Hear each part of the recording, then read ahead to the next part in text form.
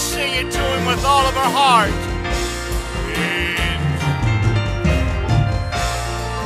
Oh, sing it. Amen. It is the greatest thing that ever got a hold of you today.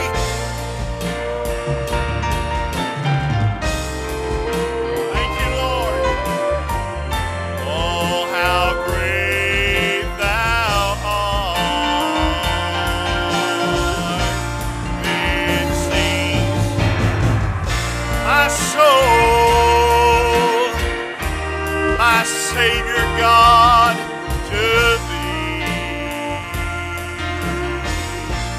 How great thou art.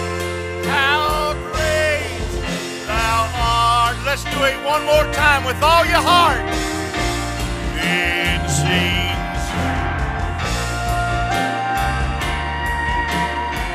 Praise the Lord, praise the Lord.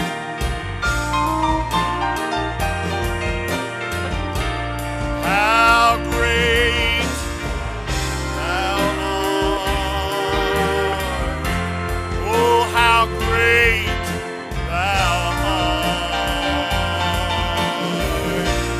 Then sings my soul, my Savior God, to thee. How great thou art. How great thou art. How great.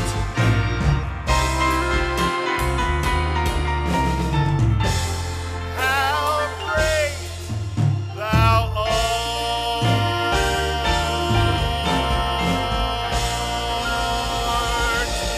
Oh, give the Lord a good hand clap of praise. Hallelujah. Well, he's the greatest thing that we could ever talk about. The greatest thing we could ever think about.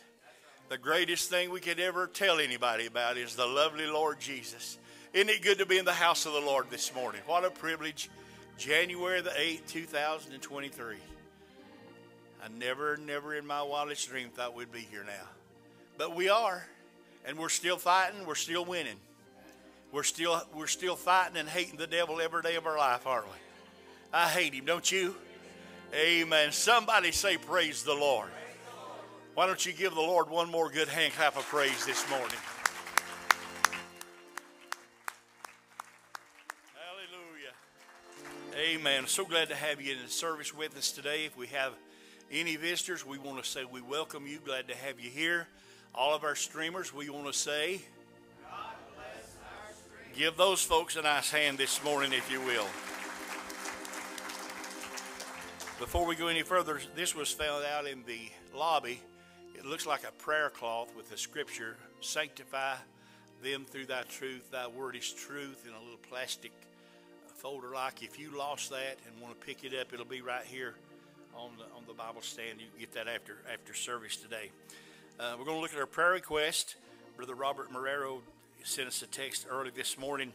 Really needs our prayers. He's suffering with asthma attacks, trying to minister to his group there in New York, and doesn't have a lot of help preaching wise. So he's asking that we would just pray that the Lord would strengthen him so that he can be useful to his congregation. And that's a true shepherd wanting to be healed for the sake of his assembly. I appreciate that, don't you? So we want to appreciate and say that we love Brother Robert Marrero and the folks there in New York, and just pray that God would touch our brother's body. I want to remember Chris Connolly in prayer. That's the couple that drives over from Hendersonville, North Carolina. He's been sick in body, needs our prayers today. They're not able to be in service, so we want to remember Chris today as we pray that God would be mindful of him. I want to remember Sister Rayleigh Shepherd in prayer. She's still in the hospital with congestive heart failure and looking at a probable heart catheterization this week. So we want to remember Sister Rayleigh as we pray that the Lord would touch her. Sister Linda Jablonski says, Dear church family, I would like for you to pray for Sister Yvetta Collins. She's down in her back, and Brother Howard is very sore and in a lot of pain from his surgery. Please also remember my mom, Sister Joanne Tessa, in prayer. We want to commit all those folks to the Lord this morning. Certainly appreciate each and every one of them. Please pray for Sarah Baker, has strep throat. We want to remember her as we pray today. God will be mindful of her. Please pray for Holly Keplinger. She is in severe pain and cannot sleep. Pray that the doctors can figure out some relief for her. So we certainly want to remember Sister Holly, that the Lord would give her healing in her body. Sister Linda Phillips offers this testimony. We want to give a praise report for Brother Jerry. He was really sick on Friday. Brother Donnie prayed for him over the phone, and by Saturday he was so much better, and they want to say praise the Lord for that. So thank God for that testimony. Sister Sandy Baggett turns in a prayer request for her brother Tony Garland, sick, needs a healing touch from the Lord. So let's remember him in prayer as we pray today. Let me make this announcement. Now, this is Brother Ryan Kennedy sent us this. Brother Eugene's memorial service will be 1/14/23 next Saturday at 2 p.m. here. Next Saturday, 2 p.m. here at Holiday Inn. I'm right on it. Okay, so you remember that. We'll make it mention of that again, Lord willing, on Wednesday night. But that'll be next Saturday at 2 o'clock, Brother Eugene Kennedy's memorial service. So we want to be here to honor our brother, a great hero of the faith. He never lost faith. Whatever took him out of this world, it was only by the permissive will of God. And we know that right now, I wonder what he's doing right now. I'd say him and Jim Babs had a good conversation. So we thank God for those that have left us. They're in a much better place. And it's our duty and our call to go to them, because they can't come to us, but we can go to them, right? All the unspoken prayer requests this morning, if you have a need, we just want to commit all these things unto the Lord. Could we stand together? Brother Skip Walker, if you'd come this morning, brother, take us to the Lord in prayer. Let's sing that little chorus one more time. How great thou art. Do you love him better than everything in this world? Yes. Then sings my soul, my Savior God, to thee. How great thou art. Thank you, Lord. Yes, how great thou art. Then sings my soul, my Savior God, to thee. How great thou art. How great thou art. Amen. Brother Skip, God bless you. We certainly appreciate Brother Skip Walker, don't we? You know, I woke up this morning, such a need for the Lord, and such a touch that I need, my family needs, and I believe we can get it right here today. Dear Lord Jesus, you see the prayer request that went forth, Lord. It's always pain and agony in this life, but you're always a healer, and you're always with us, Lord, with the bride. And God, we're just asking you now to touch each one who turned in a prayer request. Help each one, Father God. We know there's prayers going forth, and we know, Lord, that Satan wants to stop our prayer life. That's one of his main objectives, and he really works on me that way. But we know, God, that you're able to touch us right here in this service this morning. A word can come forth that's maybe Brother Joe's not even thought about, that would go right to our heart and help us, Lord. The many requests are so serious, most of them, Lord. We ask you to touch each one. Ask you to be with the people who's not here today, Lord, and who's on the internet. Draw us near unto you. Reveal your word to us. Give us a touch, Lord, as we greatly need. In Jesus' name, amen. Praise the Lord. Let's sing a little song this morning. Where's Brother Joel Brown at? He's here somewhere. I saw him come in, I think. Get your hide up here. Amen. I like that guy, don't you? Amen. Amen. Ain't nobody can sing this song like him, but we're going to help him. Oh, happy day. It's a happy day. The world don't know what happiness is. They think they do. We really know what happiness is in the Lord, right? Along with all your troubles, all your problems, you still got the joy of the Lord. Somebody say, praise the Lord. Give him one more good hand clap of praise. Oh, happy day. Oh, happy day. When Jesus was. When Jesus was. When my Jesus was.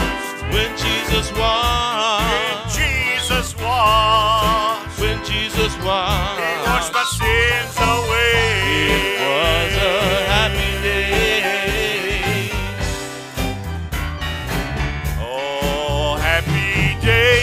Oh, happy day. Oh, it's a happy day. Oh, happy day. When Jesus was. When Jesus was. When my Jesus was. When Jesus was. When my Jesus was. Jesus was. He washed my sins away. Oh, happy day. He taught me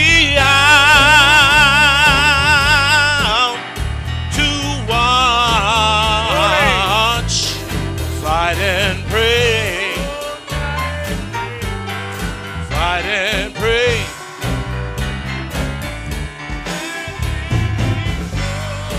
Oh, see every day. Oh, every day. Oh, oh, happy day. Oh, Oh, such a happy happy day. day. When my Jesus was. When Jesus was. When my Jesus was. When Jesus was. He washed my sins away. It was a happy day. It's such a happy day. Sing it happy again. Oh, happy day. Oh, happy day. Oh, it's such a happy day. Oh, happy. When my Jesus was. When Jesus was. When my Jesus was. When Jesus was. When my Jesus was. When Jesus was. He washed my sins away.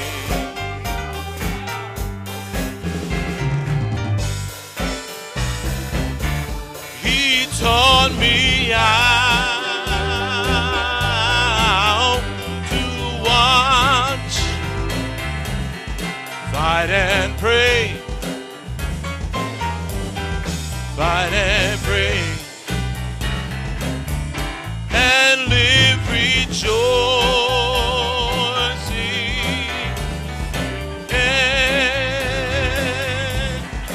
every day, every day. Oh, happy day. Oh, happy day. Oh, happy day. Oh, it's a happy, happy day. When Jesus was. When my Jesus was. Oh, when he When was. my Jesus was.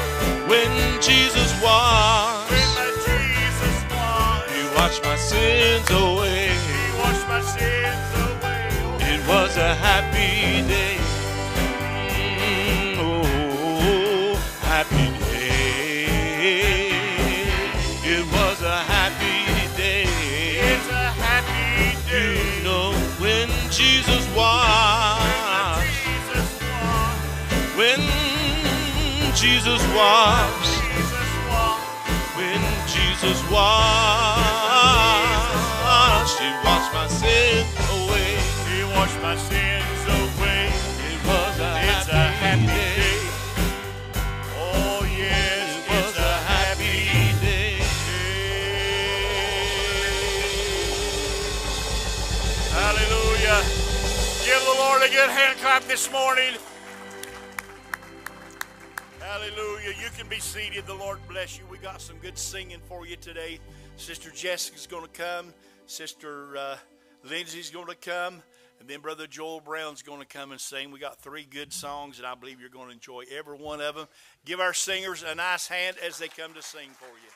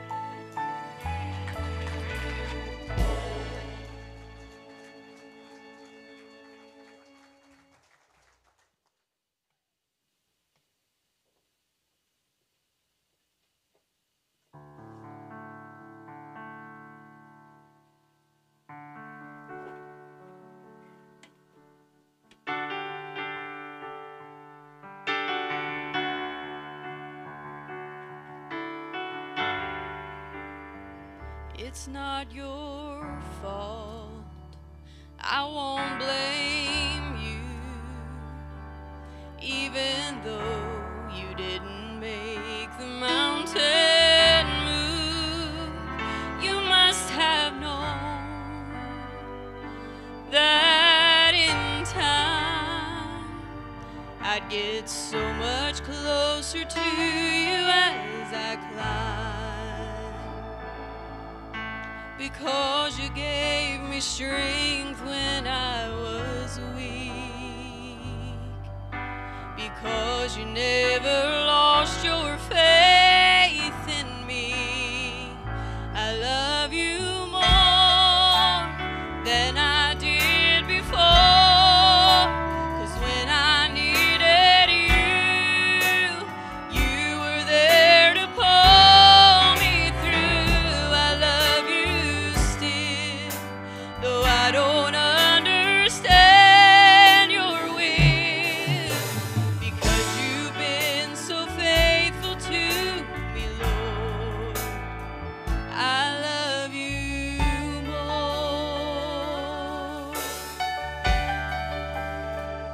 Without some rain, nothing would grow. Without some pain, how would we ever know that our tears break your heart? And that's when you hurt the most. I'm finding every time you hold me close, I love you more than I did before. 'Cause when I needed you, you were there to pull me through. I love you still, though I don't understand your will, because you've been so faithful to me, Lord.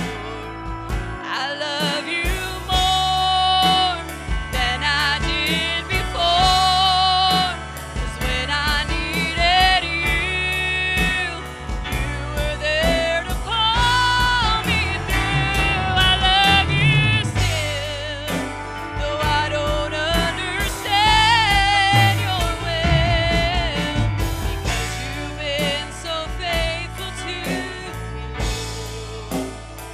I love you more,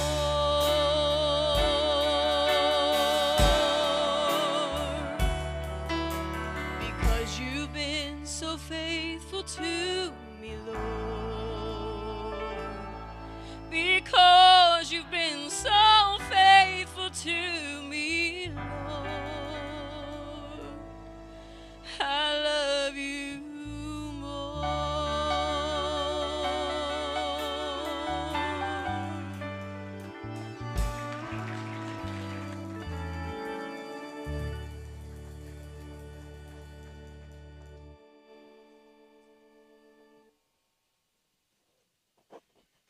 Praise the Lord. Did y'all know we're getting ready for a body change? What? It don't work that way. We're getting ready for a body change. Come on, Word of Life. The prophet, someone asked him the question, please explain the mystery of the translation of the bride. He goes and talks about Sarah and Abraham, how he said before that promised son could come, they had to have a body change. Then he goes on to talk about how the word in you, that word that's coming, will materialize around the word that's already in you. My. So that's what we're getting ready. You say, well, Brother Joel, you don't know what I'm going through. You don't know how weary and blue I am. You're still promised a body change. Weeping may endure for a night, but joy is coming in the morning. I don't know about y'all, but I believe these things we've been hearing. I believe these things that I read. I'm going to take them on one day. Let's go, son. Let me shut up. Praise God. God's good to us, isn't he?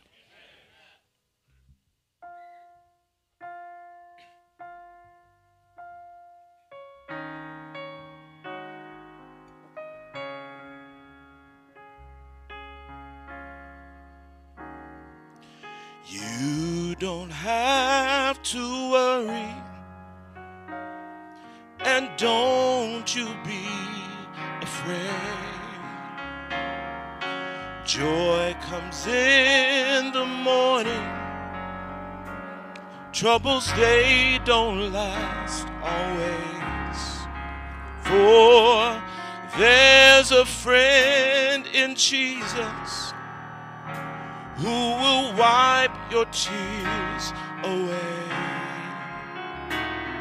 And if your heart is broken, just lift your hands and say, oh, I know that I can take it. With him I know I will stand. No matter what may come my way, my life is in his hands. With Jesus I can take it. With him I know I will stand. No matter what may come my way, my life is in his hands. So when your tests and trials, they seem to get you down, and all your friends and loved ones are nowhere to be found, remember there's a friend in Jesus who will wipe your tears away. And if your heart is broken, listen, just lift your hands and say, oh, I know that I can take it. I know that I can stand. No matter what may come my way, my life is in his hands. With Jesus I can take it. With him I know I can stand. No matter what may come, my life is in his hand. Oh, I know that I can take it.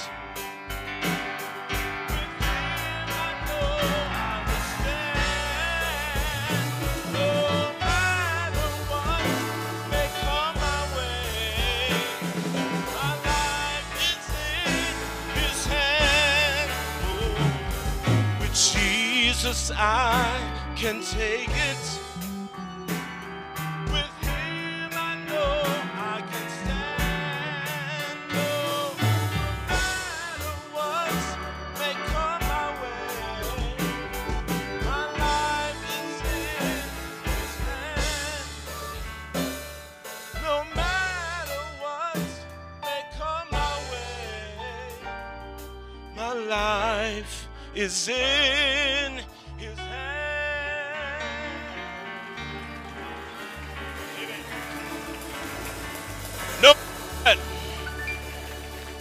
No matter what gets in your way.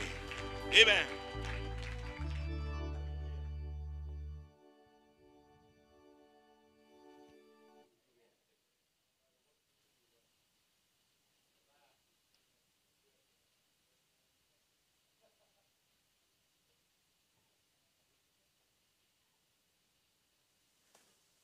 I read a quote before I come out here. Brother Andrew Glover had posted. Brother Branham said in 56, and God hath provided a way. He said, when you look at what they went through in the Old Testament, they escaped the edge of the sword. Their dead was raised. He said, you can do that too if you take the same road. He said you said that was the Bible way. That's what they did in the Bible. But Branham said, we're still in the Bible way. Yeah. Why did he say pray and read your Bible every day? Because you're in the Bible way. You are the living Bible, as you're going to find out today. If you've never ever heard how much of the Bible you are, after today you have no excuse. Because I have got bruises and stripes, and man, I have fell short. So, don't get mad at the messenger. Told Brother Jimmy a while ago, and I told Brother Tim Murray Friday night, I said, Brother Donnie heard I was preaching, so he went to Gatlinburg. I wish he'd have took me with him. But we're glad to see Brother Donnie get some rest. Lord, he's worked and worked and worked. He's put in a lot of time over there. He might not tell you, but he's getting old. I watched him walk out the other day, and I thought, who is that man? It didn't look like the same guy that stood up here 30 years ago. But for him, it's a labor of love. Look, I've done not near as much work over there as everybody else. But I go over there, I see them brothers working. I'm sorry if I'm taking up my preaching time. I'll cut it short. I always do anyway, so. Watch them brothers work. And you can tell by the spirit, their attitude, that they love what they're doing. You know, I've often thought, people that would say, I can't believe you're doing this, you're building this, you're doing that, and all that. Everybody knows that knows Brother Donnie. Brother Donnie never does anything until he's led of the Lord. Because I remember the brothers came to Brother Donnie about 25 years ago to do this, to build this church. And he said that he didn't feel the leading of the Lord to do it. So just be careful what you say. When you've got a man of God that is doing something, I promise you, he's doing it prayerfully. Prayerfully. And he's doing it for you. He ain't doing it for himself. He loves God's people. So, if you have your Bibles, and you want to turn with me to Mark chapter 16. If anybody sees anything wrong with my suit this morning, my wife tried to dress me, but she didn't. So, I got some looks on the way here. I'm not up on fashion. Sorry. She won't post no pictures of me, though, I guarantee you, with this on. So, anyways, let's go to the Word. After he had appeared in another form unto two of them as they walked into the country, and they went and told it unto the residue, neither believed they them. They didn't believe when he said, we saw him. They didn't believe him. Afterward, he appeared unto the 11 as they sat at meat, and upbraided them for their unbelief and their hardness of heart, because they believed not on them that had seen him after he was risen. People are going to see Christ in you. What we're going to talk about today is Go Tell the World. That's the title. Go Tell the World. Because you are the message. You are the message. People are not going to believe you. People are not going to believe you. There's some that will believe you just by watching your life. Your life will bring people into this message without you even opening your mouth. That's the Bible way. And he said unto them, Go ye into all the world and preach the gospel to every creature. How many's a creature in here today? This message was preached to you, or you would have not been here. There's many of you, or most of you, are here because someone that carried this message, that lived this message, expressed it to you, and here you are. And it wasn't a preacher. Many of you are here because someone that wasn't a preacher lived a life in front of you. If that seed that was in you was never there. That deep call to the deep on that person whose life that influenced you would never influence you. We'll look at that further on, but there has to be a life in there to respond to a life. Does that make sense? You know me, I don't get deep. I'm just real simple. Let's bow our heads. Heavenly Father, we're so grateful for another day, Lord. Another day, Lord, to sit around your word. Lord, we know so many times when we've heard, Lord, that this is the house of correction. And Lord, we receive that. But sometimes this is also the house of blessing. This is the house of praise. This is the house of worship. Lord, I hope in today's sermon, Father, even if we get correction, help us to give you praise. Help us to worship. Help us to get blessings, Lord. Lord, it's not always just about coming in here and making sure that our lives are just straight and narrow, Lord. But that's part of it. But it's also sometimes, Lord, it's time to give glory back to you. To give praise and worship back to you because you are the only one that is worthy of that. May we do that this morning. We invite you, Lord, help me to get out of the way. Lord, as I put these notes together and I sit back there, I study them over and I've studied them again. And getting ready to come out here, it just seems like it all goes blank. Ministers here could tell you that that's how it happens. You think you have it, how you're going to do it on your notes, and then you walk out and it all goes blank. But Lord, if I have to go blank so you can fill that void, Lord, may it happen. May you speak to us this morning, Lord. Lord, anything that would hinder our lives, may we push it out. Any criticism, anything, Lord, any bitterness, Lord, that if we would come in here and say, give me something, show me something, Lord, I can't give them anything. But Lord, you can give them you. That's what we're going to look at this morning, how you have give you to us. We thank you for that. Bless your people, Lord, in Jesus' name. Amen. You can be seated. As I said, the title that I've given this is Go Tell the World. And Jesus tells him, go ye to all the world and preach the gospel to every creature. He wasn't talking just to the disciples. That is your commission. That is my commission. You have a commission. Your commission is not go Sunday and Wednesday and go and listen to the preacher and receive the word. I'm going to read you a quote that I found last night that just totally floored me. What Brother Branham said, our job is. Your job is. Brother Branham says in question and answers. Now you remember what I said last Sunday. You are a preacher. Get a pulpit. If you're not, live your sermon. See, that's the best way to do that. Live your sermon. He says it again. If you're a preacher, get a pulpit and go to preaching.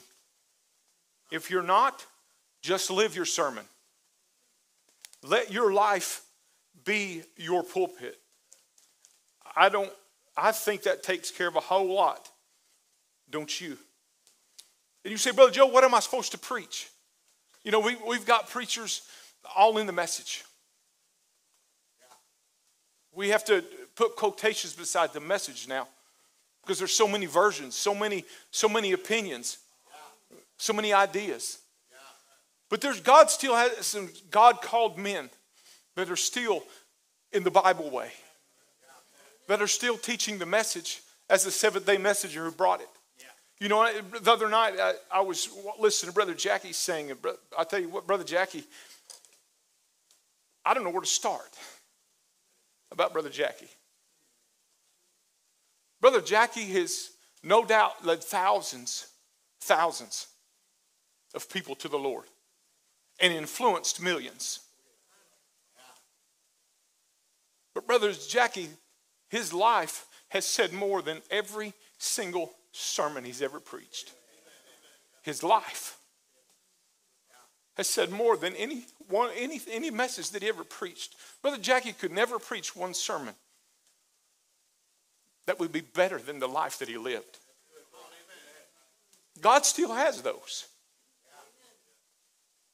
What Brother Jackie has done is what you and I are supposed to do.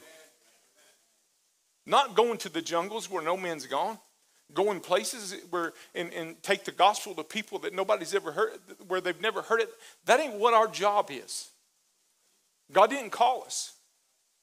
God didn't call us to go spread the gospel around the world. but He called us to spread the gospel. So what is the gospel? The gospel is, by definition, it is the good news, the glad tidings. That's what we're told.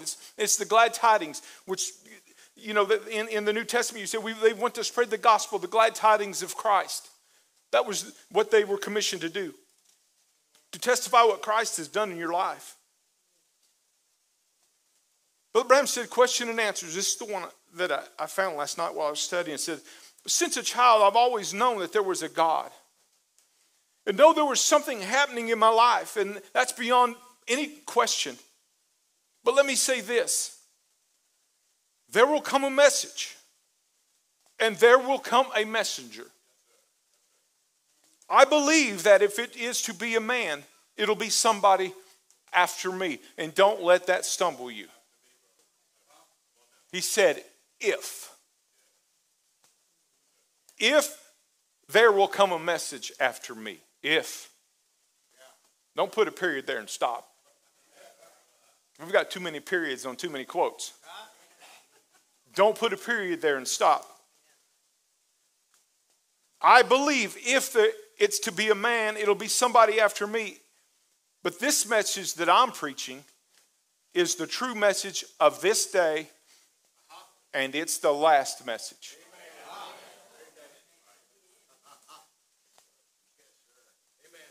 You see what I'm doing, brother?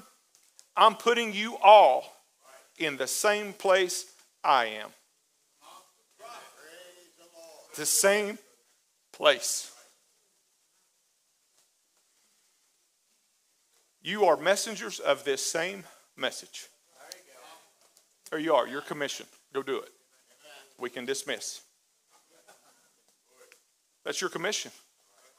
God's going to hold you to that. You are to preach the same message He preached with your life. You are to be a messenger of this last age message. You've got no excuse. So if Christ has set His abode in your heart, your life will scream louder than any words you can say. There's nothing you can say. There's nothing I can say this morning that could say anything louder than the life of Christ in my life, in your life. You can witness to people, you can tell them this, you can tell them that. But they're going to watch your life. Be careful when you witness to somebody. Be careful that whenever you witness to somebody, you're living what you're witnessing to. When you tell people, this is where I go to church, this is my pastor, this is what I believe. I believe in the seventh-day messenger, Malachi 4 and 5.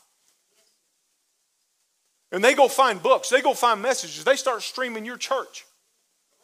And then they watch you at work. They watch your life. Are they seeing what you said you belong to? That's the message of this age. That's the message that we're supposed to be telling other people. How can you bring other people in if you don't preach to them? Now be careful. Everything I say today, don't cross it up with me talking about using your mouth. When you get up in the morning, you should be ready to preach. Without opening your mouth. My son's over here, and he's finding out ways to mimic me when I get home. He does. He makes fun of me. Well, he don't make fun of me, but he mimics me. Dad, you do this. I hope every one of y'all get one like him.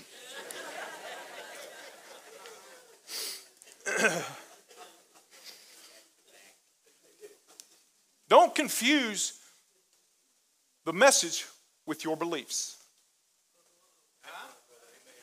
Do not confuse this message with your beliefs. People let their beliefs guide them. They love their beliefs. They love their opinions of this message. They love their opinions of God. They love their opinions of you. They love their opinions of people. And that what leads them. Why do you think we got radicals today in politics and all that radicals? Because they love their beliefs. They love their beliefs. They don't love their God. If you love God, you will let God guide you instead of your beliefs. Don't let your beliefs guide you. Your beliefs, many times, beliefs come with the wrong spirit. Ask the Muslims. Comes with the wrong spirit. And they believe 100% that what they're doing is right. They believe it. That's the message. That's the message they're preaching with their lives. Is their beliefs. Don't confuse what you believe as far as I hold these beliefs. You know, in my heart, this is what I believe, and I believe that. Let God guide you. Sometimes your beliefs and your opinions might be wrong. Why do you think Peter cut off the guy's ear? Peter's beliefs. This was God's almighty son right here. And nobody was going to take him. That was Peter's beliefs. You're not going to take him. You're not going to kill him. He don't have to die. That was Peter's beliefs. When he told him, that he had to die, they didn't want to believe it. But that was their beliefs. God's beliefs, God's way don't line up with our beliefs sometimes. The scripture that I read you this morning, go into all the world and preach the gospel. For years, even as an adult, I thought, before I was called to preach, I thought I had to go find people and witness to them, whether they liked it or not. That's true. That was my belief. I believe that's what I had to do, was to tell people that, hey, if you heard of Brother Branham, introducing to people this message with that tactic of telling them about Brother Branham has turned many people away. Many people away. What did Brother Branham come to do? Point them to Christ. So we're supposed to be preaching the same message that he preached. Point them to Christ.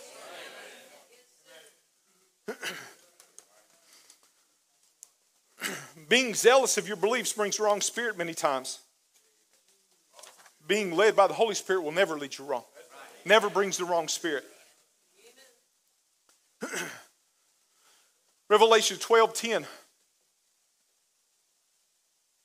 I heard a loud voice saying in heaven, now is come salvation and strength, the kingdom of our God, the power of Christ, for the accuser of our brethren is cast down, which accused them before our God, day and night. And they overcame him by the blood of the Lamb, by the word of their testimony. And they loved not their lives unto death. This was the Bible way. They loved not their own lives unto death. That was the Bible way. You say that was in the Bible. That was the martyrs. We're in the Bible way. But I got to looking at that, and it's by the word of their testimony. And I looked in John, we've read John 1:1, the beginning of the word was in the beginning was the word, and the word was with God, and the word was God. If you look in the Greek, it's the same in the word of their testimony, and in the word was God is the same word. So what was the word of their testimony? It was God. What is the word of your testimony? It's God. It always is.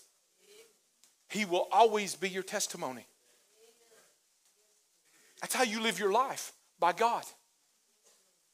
So the word became flesh and dwelt among us, right? But what did the word, when he became flesh, what did he say? I go away, but I'll come again. And I'll be with you, even in you, to the end of the world. What else did he say? Greater works than this shall you do. You say, I've never raised the dead. You might. Your life might have raised somebody that was spiritually dead. It's not all about going over to a funeral and standing over a coffin and praying and raising somebody up. You're better off dead in the flesh and have God than to be spiritually dead. It's a greater work to raise somebody that's spiritually dead. It's a greater work. Because the one that's laying here in the coffin, that's not him anyway. That's not her anyway. They've received ultimate healing. But your life, the life you live, There's many of you in here can get up and testify right now of people coming up to you and asking you, where do you go to church? What do you believe? This, that. Different things in your life because they watched you. What did they watch? They watched your sermon. They heard your life. They heard your life. Your life is speaking. If we realize that when we get up in the morning, that when I walk out the door and I go to school and I go to work and I go here and I go there, people are going to hear your life. You think maybe that might make us more weary of how we act, how we treat others, how we treat our family, our wives, our husbands, our kids, because people are watching. Is the life that you're living at home the same life that you're living in front of people? Are you living the same life? Are you preaching at home what you're preaching to people where you work with? Is your wife looking at you as the message being spoke? Is your husband looking at you as the message that's being spoke? A messenger of this message is a 24/7 commission. 365. There's no days off. There's no days off.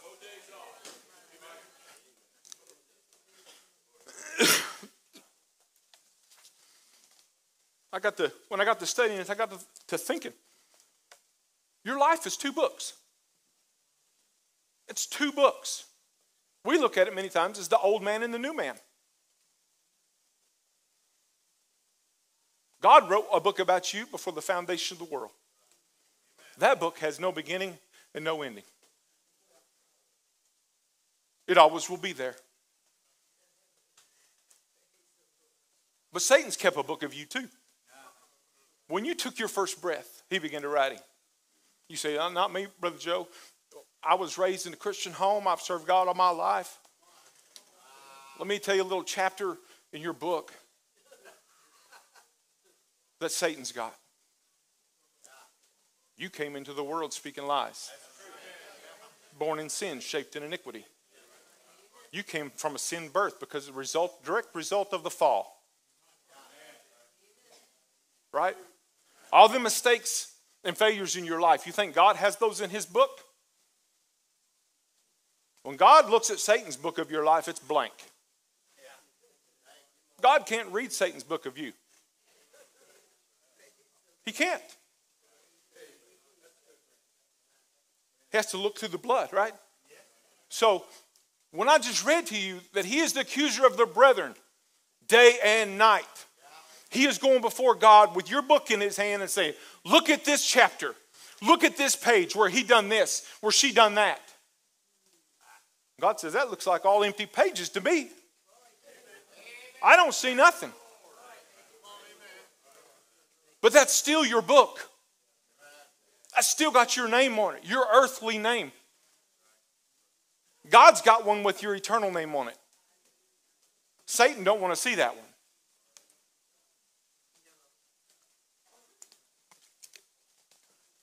He's the accuser of the brethren.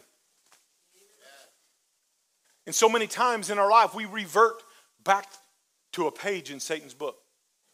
We make a mistake. We fall. This book will always be there. You get saved, get the whole filled with the Holy Ghost. That book's still there. It's still there. You say, well, I killed the old man. You're still dragging him around. He might be dead, but you're dragging him around. If you don't understand that, Brother Donnie preached a sermon many years ago about dragging that old Roman soldier around. Right? Go back and listen to it. I can't preach it the way he preached it, but I can tell you, you're dragging an old man around. He might be dead, but he stinks. And you know he's there. And sometimes that old stinky nature wants to rise up sometimes. Every once in a while, we put an AED on him, right? We try to resuscitate him. We do. You say, Brother Joe, how do you do that? Well, where should we start? When Satan pulls that little page of you remember when you did this? And you like, oh, Lord, I forgot. Or you think it was something way back in the day and it was really cool how you did this. And you start talking about the old things you did, how you did that, how you did this. What I did when I was in the bar, when I was in the world. All the things that you did. You start talking about them like, you know, hey, the devil takes a page of your book all the time and gets you to read it all the time. He's a messenger too. He's got a job. He's got a message to preach to you. You think he's going to say, oh, they got the Holy Ghost. Can't bother them. He's right, but God allows him.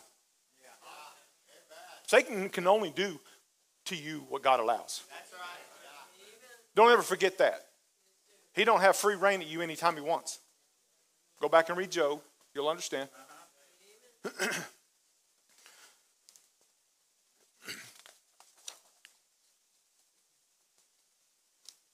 What will our book read to others? Let's say we're expressing these two books in our life. Those you work with. Which book are they reading? Your wife. Just bring it home. What book is your wife reading about you, husbands? What's she reading? Can she look at your life and say, that lines up right with the message? That lines up with exactly what the prophet said. His life. The way he treats me. The way he treats the kids. Let me explain something to you. There's no third book. There's no third book. There's not a book that's your way. So if you was doing something wrong, say if you was a deadbeat dad, whatever, I hope nobody here is. You had nothing to do with your kids, nothing to do with your wife. It's just the way you were. And say your pastor called you in and wanted to talk to you about it. And he accused you of living out Satan's book. And you would say, no, there's no way, no way. Well, can you honestly say that you're not living it the way the message that God sent you to live it? No, I can't say that, but I'm not. There's no middle. There's no middle. Brother Branham said there's only two forces at work in your life. Two. One's of God, one's of hell. So if you're not living, as a husband, if you're not living up to what Brother Branham said to be, or the Bible said to be, what did Jesus say? What did Paul say? Love your wife as Christ loved the church. The church is God's queen. It's the bride. You get married, you go on your honeymoon, or you going to lay around and tell your wife, hey, go cook me some eggs. Go to the grocery store, go do this. Start cleaning up. Not expressing no love. Not expressing anything. What kind of honeymoon would that be? Wives. Are you the kind of wife that lines up with this message? Hey, we're all friends and family. Are you the kind of wife that could say, I am that Proverbs 31 woman. I am the way that Jesus said for the bride to address the groom. It's a love affair. It's a love affair. Can we say that? If you're not, if you're the wife and you says, well, he won't do this. He's cold on the Lord. He's lukewarm. Okay. You be the message to him. Husband, you be the message to her.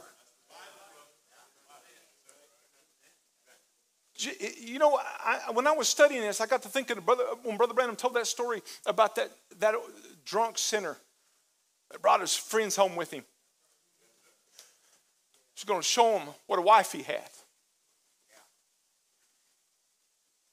Made her go in there and cook for him. Went there and cooked and he brought it to him. He threw it on the floor. Started yelling at her, cussing at her. She got down on her hands and knees and began to clean it up.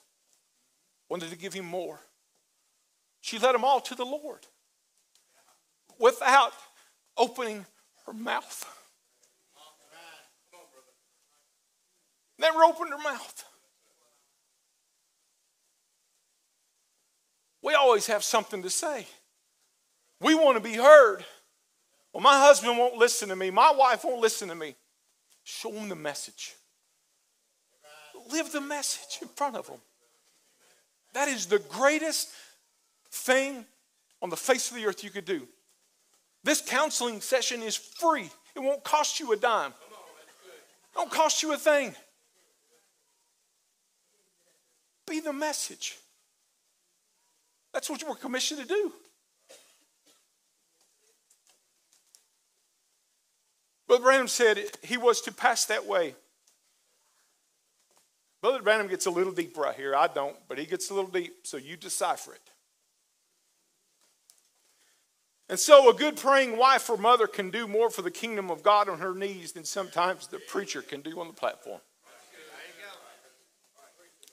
That's deep in big words.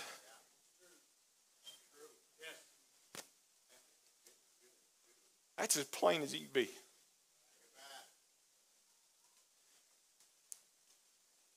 I don't like getting in people's lives. Because it's impossible for me to get in people's lives when I study and not get in my own.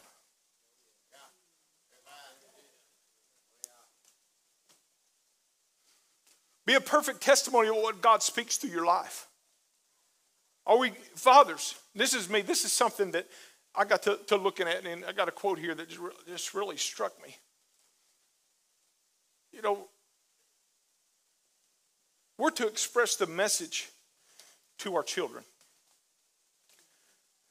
And some of you new fathers with new kids, mothers even, but I want to look at the fathers here because you're the head of the home. Right? You're the head of the home. Your wife's the fifth gospel. But are we living the testimony? One thing that always struck me was I would come in here at church and listen to how things about the message. And then I'd go out. You know, my son started getting in teenage years and stuff. And I got to thinking, you know, they're understanding things now. And what they're hearing, do they see that in me? Do they see the same message they hear on Wednesday? Let me tell you, I failed so much as a dad. I failed many times. I have sat by myself many times at work, driving down the road at home, thinking of decisions I made, actions I did with my kids sometimes. I thought, why did I do that? Why did I act that way?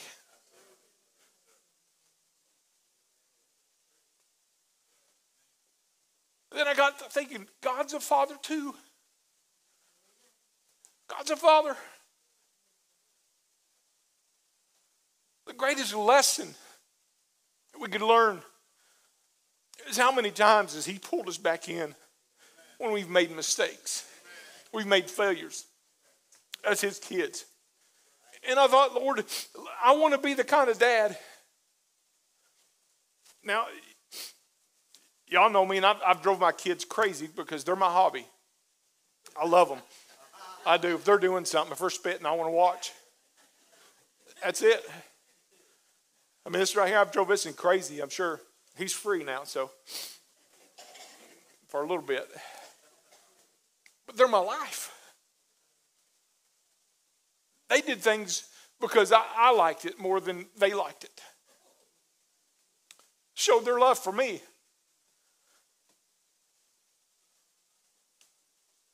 That's the way God does. God's love for you overlook the things in your life. God lets you do things you want to do sometimes just because you want to do them. Just because he loves you.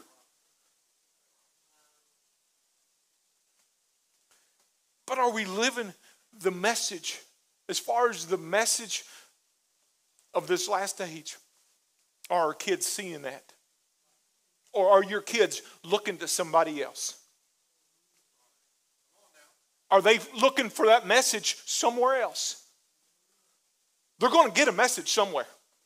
They're going to learn a message from somebody. And let me tell you right now, dads, you better be involved in your kids' life. You're in a society now that teaches them everything under the sun. And you're a bad parent if you don't allow it, according to them. You better be this message right now in this age more than any other age. You're in a society where it's all about me. It's all about me. Society, the people in today's society want whatever anybody can give them. They feel the government owes them. They feel the world owes them. And they're going to take. That's the message they're sending out. That's the message the world's receiving, and they're giving it.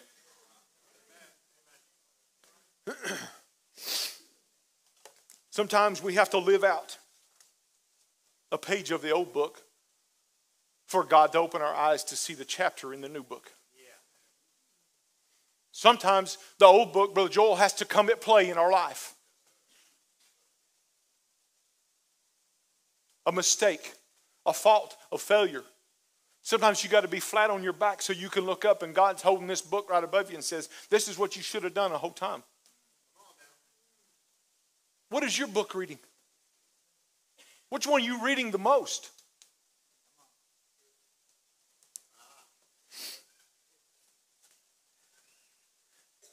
But people today, they want all the attention. Message is no exception. People in the message nowadays, they want attention. Preachers, they want to be in a certain big name preacher group. I care less. God didn't call me to be in a big preacher group. I'm a help, all lowercase letters. A help. If I don't want to be any more than that. I don't want to be no more than that. There might be guys out here that think, they're going to get better recognition if they're with this group of preachers or this group of preachers. Guess what group I'm in? Biggest name preacher of all. That's what group I'm in. Christ. That's the biggest name out there.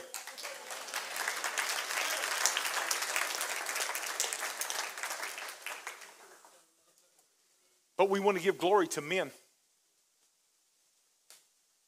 And that's, sometimes it's not the preacher's fault. You get people, you can tell when people are stuck on one preacher, they'll follow him everywhere he goes. If he goes on special meetings, they go everywhere. And that's the preacher they quote all the time. They forgot how to spell Brother Branham. They quote that preacher all the time. Brother so-and-so said this. Brother so-and-so said that. Brother so-and-so said this. What did the Bible say?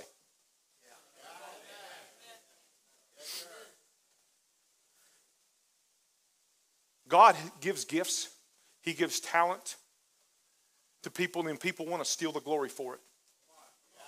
They want to steal the glory. That's the message they're sending. It's about me. I did this. I did that. What did God do? What message are you giving people?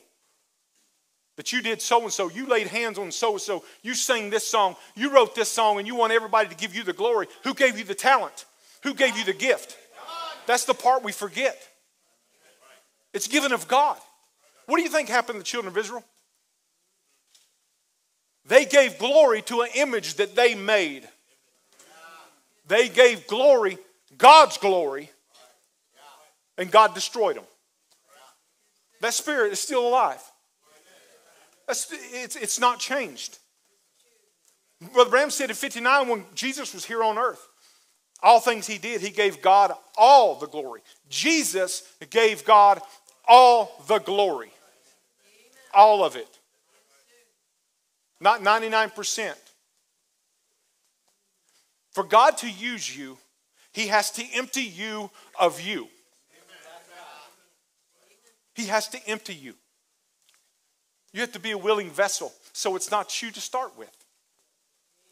It's not you to start with. It's God using the vessel. Guys want to get glory for laying hands on somebody and praying for them. They get healed of cancer. I prayed for this person and they got healed.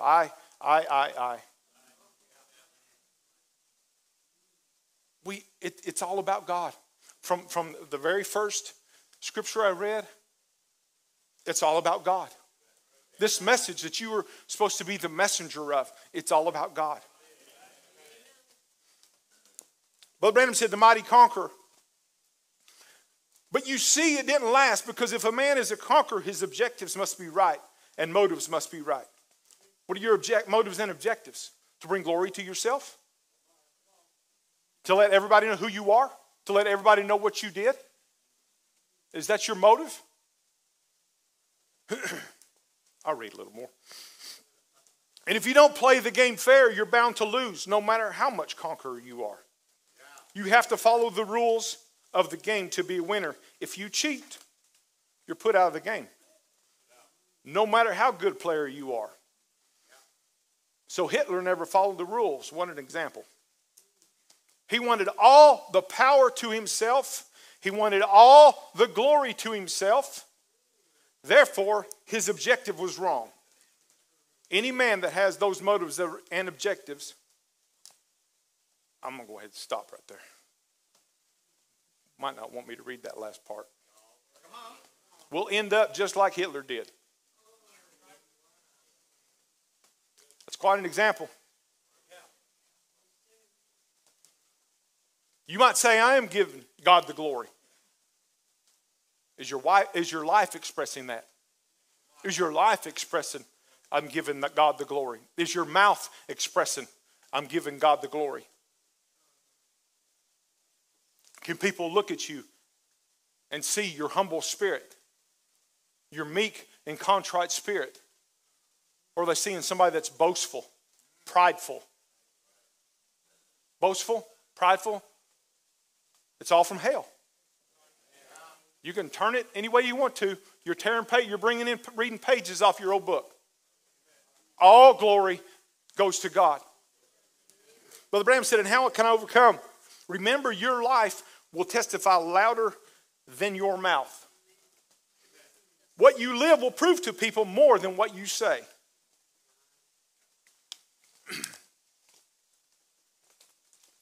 Sometimes Satan's going to use somebody else's life to influence you. Satan's going to use somebody else's message in their life to influence you. You say, Brother Joe, how does that happen? Go ask somebody that still says they believe this message but don't come to church. Well, because there's too many hypocrites. There's too many hypocrites. You know why they say that? They got nothing else. They got nothing else. So basically, you're allowing Satan to use somebody's message and you're fulfilling it. You're fulfilling it. You're taking the message they're preaching to you because you're looking at their life. Oh, Lord, they claim to be a Christian. They're doing that. They're doing this. And they're preaching. Their life is preaching to you and you're accepting it. You're accepting it. You're fulfilling a page in their book that Satan wrote about them. Why don't you come to church and you influence them with the right message? If they're being a hypocrite, maybe God wants you to come in and you can preach your life to them. Let your life speak to them.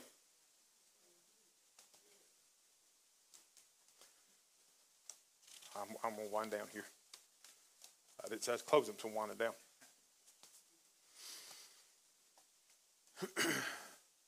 Influence. Now you know there's somebody that you are influencing. Your life is a written epistle read of all men. Therefore, if your life isn't according to your testimony, or your testimony according to your life, rather, you are putting a stumbling block in somebody's way. For somebody is watching you. Some little child is watching his mother, watching his dad. Your life's going to be contagious one way or the other. It's going to be contagious. If your life is preaching this word, this message, if it's preaching the same message when you're by yourself as it is when you're in church, you're going to be contagious. But if your life is preaching something different, you're still going to be contagious because people are watching you. Your kids are watching you. They're watching how mom and daddy interact. They're watching how dad treats mom and mom treats dad.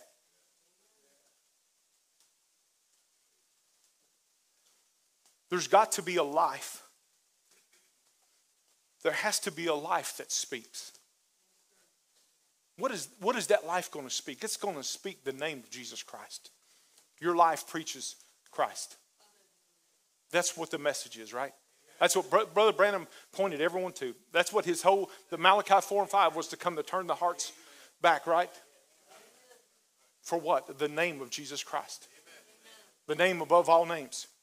You know, I was studying this. I got to thinking of Mary and Elizabeth. And I got to thinking how Mary...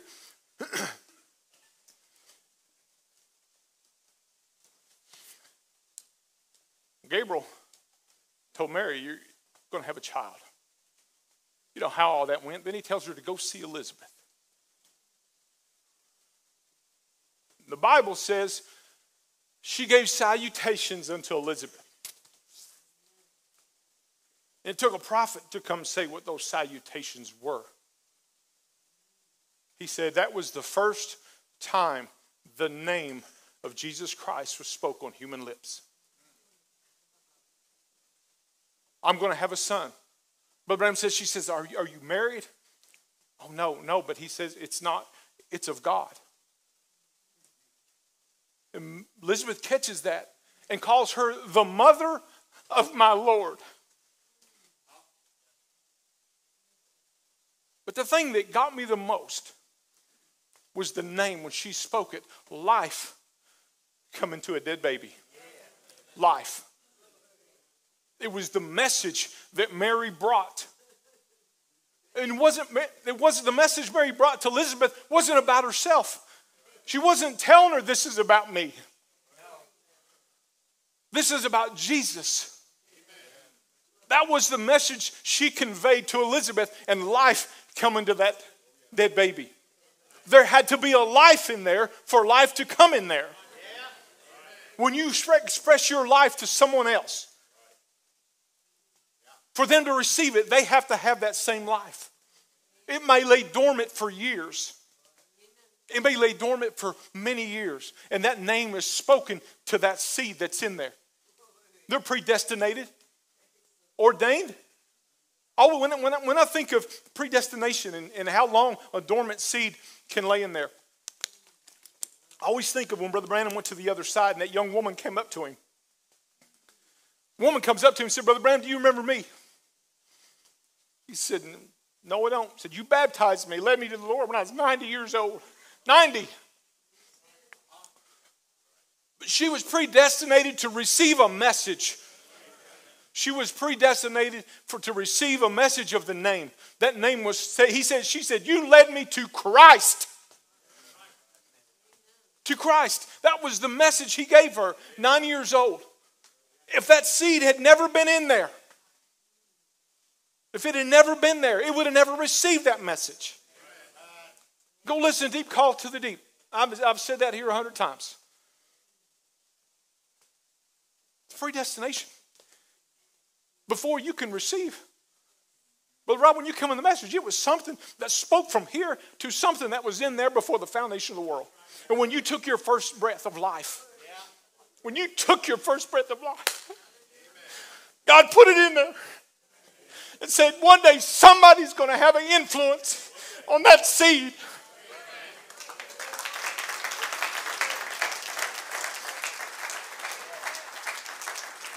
There's going to be a messenger come. And that messenger might be Larry Elliott. Let Brother Rob and Larry tell you that story sometime. It's a life. It strikes something. If that seed, there's something, you think there's something about that person. There's something about him that's speaking to me. I've got to talk to him. Why? It's kindred. It's the same name in here that's in there when you didn't realize it was there. We're called to be messengers. Why it had to be shepherds, the Holy Ghost. The angel of the Lord appeared to Mary and told her she was going to have a baby, knowing no man. Told her about Elizabeth's condition. She went up to the hills of Judea to tell Elizabeth. And when she met Elizabeth, she told her she was going to be a mother. She couldn't understand it, knowing no man. But she said, the Holy Spirit overshadowed me. And this holy thing that will be born of me will be called the Son of God. And I'll call his name Jesus. And that the first time the name Jesus was ever spoken on a human lip. A little dead baby in its mother's womb leaped for joy and shouted. Brother Branham, another scripture, Brother Branham actually said John received the Holy Ghost right then. He received the Holy Ghost. So if you ever answer your question if anybody can be born with the Holy Ghost. It jumped in the womb of a mother and it never had received life yet. The name of Jesus Christ spoke life into a dead baby. What it ought to do in a church that claims to be born again. The name of Jesus. Just the name Jesus. What it ought to do to a church that says, I'm born again.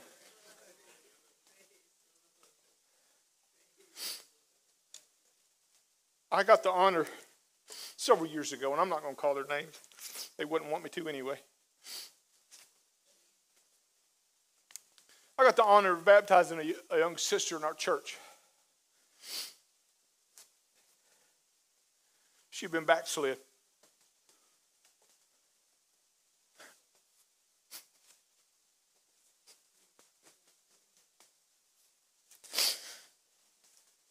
Her testimony was what her husband had, she wanted. She said, I want what he's got. He's not a preacher. One of the most godliest men in this church. Got one of the sweetest spirits. What she had. For a moment, God closed Satan's book and said, it's your time. It's your time. And what was in her husband's life spoke to her and said, I want that, what he's got. I want what he's got. That's how a message in our life is preached. He didn't get up every morning and browbeat her and say, you better get saved. He didn't say, you're not seeing our kids till you get saved. He lived. He got up in the morning, went to church, went to work a Christian, came home a Christian, went to bed a Christian, got up the next morning a Christian. It's as simple as that. Don't complicate it. It's as simple as that. It's a life that's lived. It's a life that you live that people can hear. His life spoke the name of Jesus, and there was a seed of life in her that responded. That might be the way it happened with many of us. The name speaks to us. The woman at the well, Jesus said, I am he that speaks to thee. I am he. She knew one was coming. We've heard that one's come. I'm he. It touched her then. And what did she do? She went and told the whole city. The whole city turned out because of her testimony. So your life might touch one person or many. Your whole school maybe. Look how this nation was touched recently over an injury on a football field. For the first time on ESPN, you had a guy bowed his head and prayed and said, God's name. And nobody said anything about it. There's power in that name. I don't care whose lips it comes off of. You say, well, they don't belong to the message. There's power in that name. Let's stand together.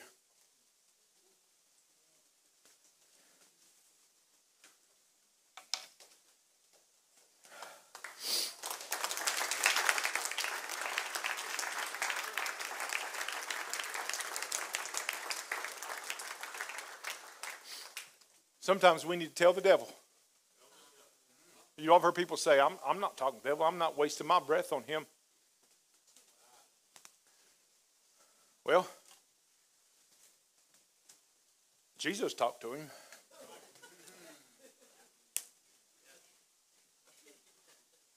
You know, you hear, you know, and a lot of the times people get that because they say, you know, I don't, you know, you shouldn't confess things. Well, I'm not talking about confessing. You know, if doctor tells you have cancer, you say, I'm not confessing that. I totally agree. Don't say that. Don't say it out loud. I got cancer. You know, if you don't want to say it, don't say it. But when God said you can be healed of cancer, why don't you tell him that? Yeah. Why don't you tell him? You know, Satan can put thoughts in your mind, but he can't read your thoughts. So Brother Branham said, you get a thought in here, don't speak it. He can't read your thoughts. But if you're thinking, hey, I'm going to beat cancer. Hey, God's going to save my kid. God's going to save my son. Going to save my daughter. He's going to deliver him. Say it out loud. Yes. Let him hear it. Tell him about it. Speak that name to him. Jesus said, greater works than this shall you do. Amen. Let him know. Don't just keep it to yourself. If you don't want to tell nobody else, at least for goodness sake, tell the devil. Right. Let him know what his end is. Let him know that you've beat cancer. Amen. Let him know that you've been saved. Let him know that you've been delivered of spirits and whatever. He's the one that gave them to you. So let him know. I'm not taking them. You know, Brother Donnie's used reference so many times about the box of rattlesnakes. Send it back. But write him a big note on top of there when you send it back. Let him know, this ain't mine. It's yours. Take it back to hell. Amen? Can we sing that song? But Louis, you going to sing or somebody else going to sing? What a wonderful name it is. That's the name that all men will be saved. Brother Joel, come up here. I'll let you sing. Brother Louis don't look like he wants to.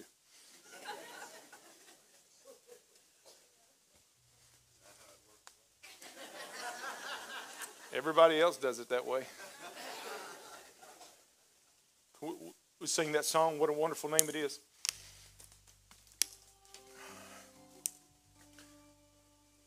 Let your life speak that name when you get up in the morning. That be your number one goal. Don't be like me. Nobody talks to me in the morning because I don't talk to anybody in the morning. I might say a few words to the devil, but I don't talk to Austin, Michael, and Jennifer till about 10 o'clock when I've had coffee. She calls me a grouch, but I'm working on it. Let's worship him this morning. What is that?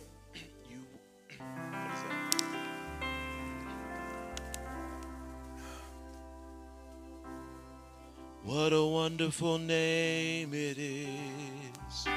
What a name of Jesus Christ my Lord.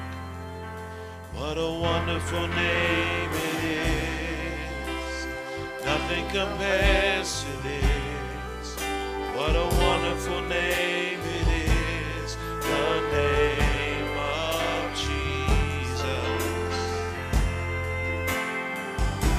You were the Word in the beginning, the one with God, the Lord Most High. Your hidden glory in creation, now revealed in you, our cry.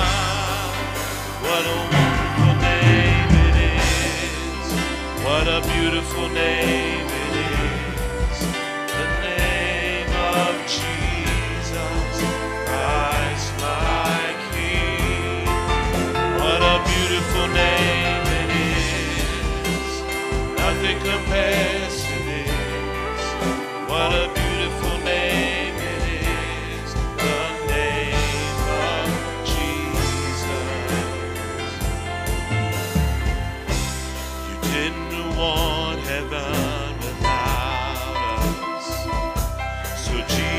you brought heaven down. My sin was great, your love was greater. What could separate us now? What a wonderful name it is. What a wonderful name it is. Name of Jesus Christ, my King. What a wonderful name it is. Nothing compares to this. What a wonderful name it is. The name of Jesus. Death could not hold you. Veil torn before you.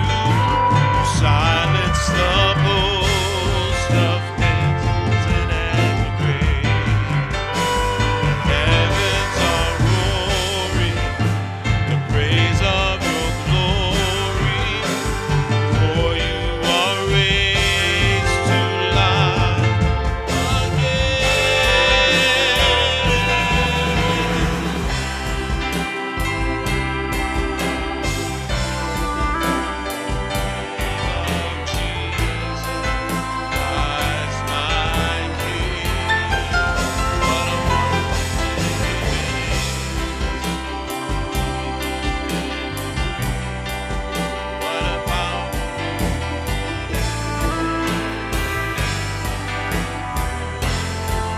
What a powerful name it is. Nothing name it is. The name of Jesus Christ, my King. What a powerful name it is. Nothing can stand against. What a powerful name it is. The name of Jesus. Powerful name it is, the name of Jesus. What a powerful name it is, the name of Jesus. Praise the Lord. Praise the Lord.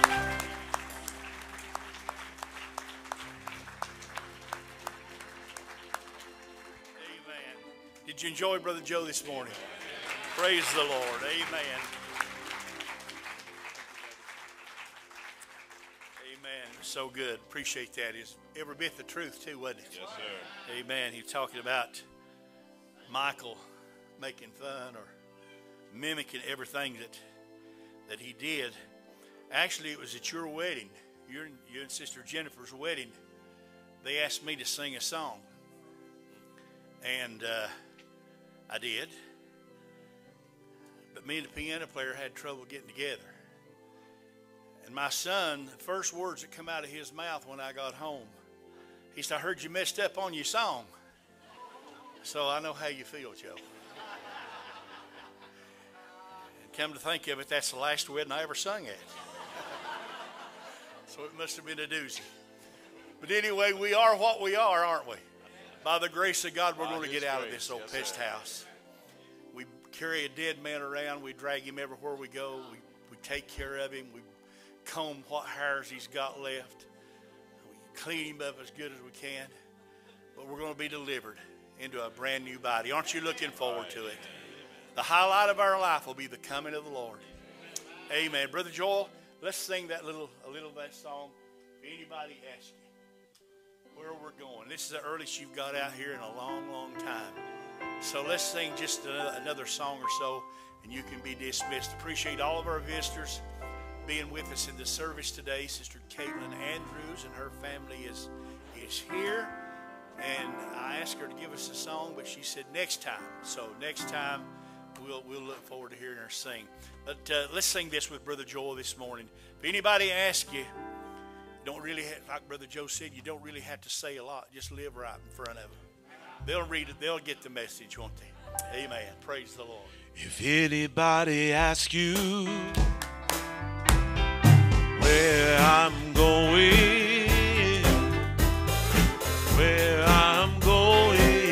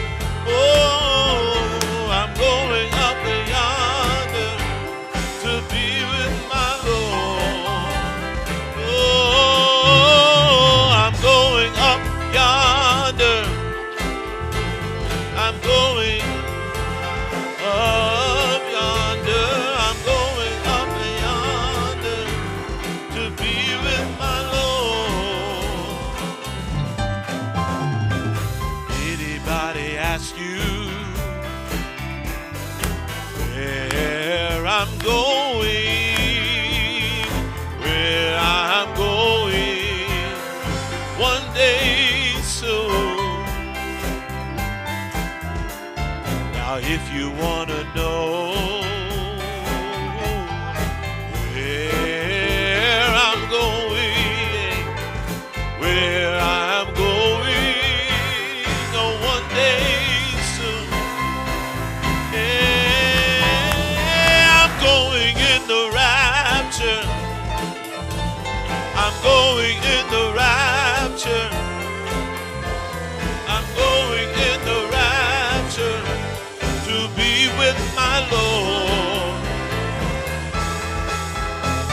I'm going in the rapture. I'm going in the rapture. I'm going in the rapture to be with my Lord. Now I can take the pain, the heartache that it brings. I have comfort in knowing I'll soon be gone. How about you? As God gives me grace to run this Christian race until I see my Savior.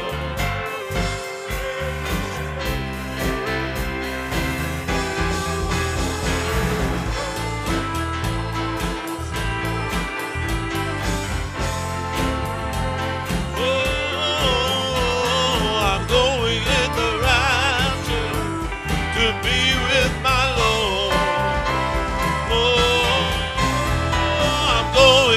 the rapture. Amen. I'm going in the rapture to be with my Lord. Now I can take the pain, the heartache that life is sure to bring. I have comfort knowing one day I will soon be gone. God is going to give me grace to run, to fight, to stay in this race till I see my Savior face to face. I'm going in the rapture.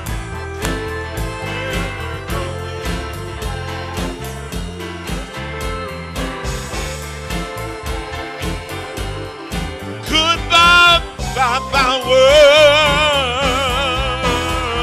I'm going in the rapture.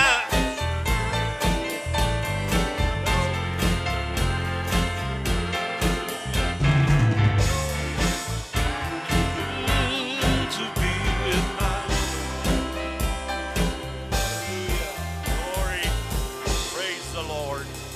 Amen. Go ahead and give the Lord another good hand clap of praise. Amen.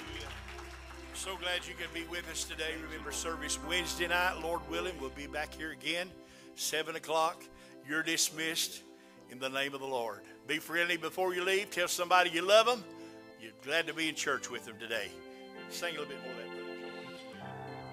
I can take the pain, the heartache that it brings. I have comfort in knowing I'll soon be gone. As God gives me grace, I'll run this Christian race until I see my Savior face to face. I'm going up yonder. I'm going